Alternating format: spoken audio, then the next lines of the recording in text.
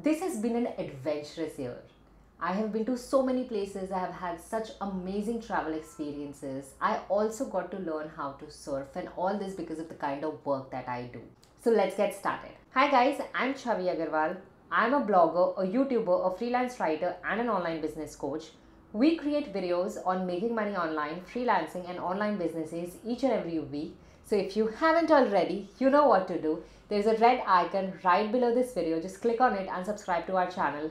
Don't forget to hit the bell icon because you want to be notified each and every time a new video has been uploaded on this channel, so you know one new way of how to earn money online.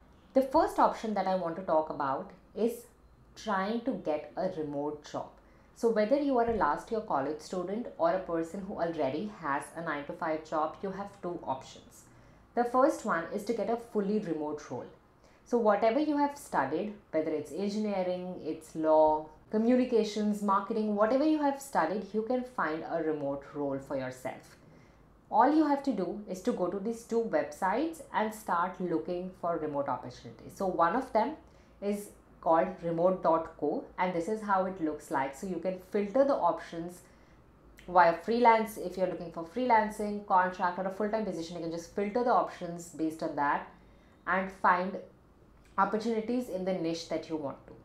The second one is angel.co. It is a great platform to find work from home opportunities and remote jobs with well-funded companies, and this is how it looks like.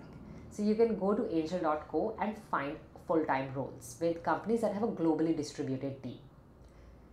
If you find a role like this, you won't have to go to office and you will have a lot of time in your hand to be able to travel to the destinations that you want to. The second part of finding a remote role is to talk to your present manager or the management. You can basically approach them and pitch an idea to allow you to work from home for at least 1 week in a month. And for that 1 week, you can plan your travel. All you have to take care is to get a stable internet connection so you don't miss out on your deadlines. So that is the first option. So whether you're a college student who is looking for a job or a person who's already in a job, you can look for fully remote jobs or talk to your management and look for flexible jobs which allow you to work from home a few days and to go to the office. It's called a hybrid model. So you can look for jobs that allow you to have a hybrid model of working. The second one, and my favorite one, is to pick up freelancing. Now there are so many options that you can pick up as a freelancer. What I suggest is to jot down all of your strengths, to jot down what you have studied and what kind of work you have done, and try and match them up. So for example, I'm a lawyer. I went through law school and I wrote a lot of papers.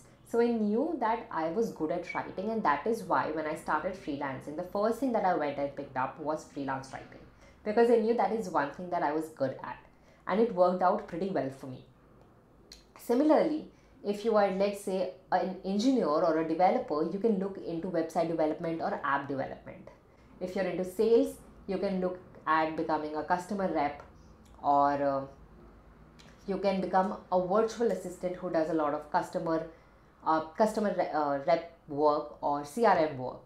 So there are a lot of options that you are probably not aware of, but if you have a certain skill, which I'm pretty sure that all of us have, you're just yet to understand what skill you have. So just jot down your strengths, jot down the education that you have, the kind of work you have done, find out the various options out there. The easiest way is to go on places like Freelancer and Fiverr and see the kind of services that people are offering. That will give you a very good idea on what kind of skills can be monetized. And trust me when I say this, most of the skills can be monetized very easily on the internet. Some of the best options that you can look at is to start with freelance writing, video editing, photography, virtual assistant. These are some of the most popular jobs that you can take up as a freelancer. If you are into freelance writing, I have created a lot of videos on how you can start out as a freelance writer, how you can get good jobs and good gigs, and how to land good paying clients as a freelance writer. You could also check out platforms like WittyPen and Pepper Content, which are sort of a marketplace, but they're better than Fiverr and Freelancer. If you want to be a virtual assistant, you can actually check out this new company called Wing App. So they work with clients who are looking for virtual assistants. So they hire both virtual assistant and then mediate between you and the client. Okay, so they take a fee from what you are earning, but you will earn a good amount of money with them. And most of their freelancers, most of their virtual assistants are based out of India, Philippines and Mexico. So if you're in any of these three countries, Wing App is actually one place wherein you should go and look for a good virtual assistant job. You can find a full-time VA job as well as a part-time VA job. So the third option and the best option for college going students is to look for internship in hotel and tourism industry. So let's say that you were into a marketing or a communication or a BA or any kind of course. What you can do is to reach out to newly built homestays, newly built hotels, newly built hostels, and tell them that you can do certain kind of work for them. So video editing, photography, writing, social media, all these popular things that would help them create content or help them with guests or help them grow their business. Any of those three things you can help them out with. Mention that in the email and send that to them. Now there are two simple ways to find out these internship opportunities. One of them is to have a look at their website. Most of the career pages will mention if they're hiring interns for their place. If not, all you have to do is to reach out to them via email. Now you can send out the email to their generic ID, or you can go to LinkedIn, find out the person who might be responsible for hiring these interns in your niche. So if you're looking into marketing, then you can look at a marketing manager of that hostel or marketing manager of that homestay or marketing manager of that hotel and send a LinkedIn message to them, or grab their email and send an email to them. Now don't send an email saying that you want to travel and that is why you're looking for an internship. You don't want to sound desperate. Whenever you are sending an email to any of the businesses, make sure that you have highlighted why you are a good fit for them and how it will benefit them. So for example, if you're sending out an email to Zostel, you're going to mention saying that you are a marketing college student, so you know about marketing.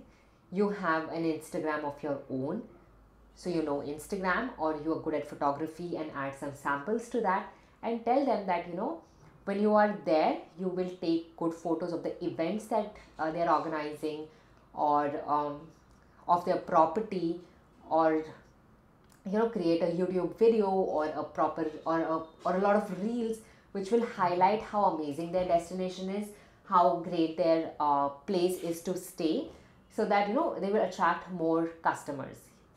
Let's say that you were not into social media or not into marketing.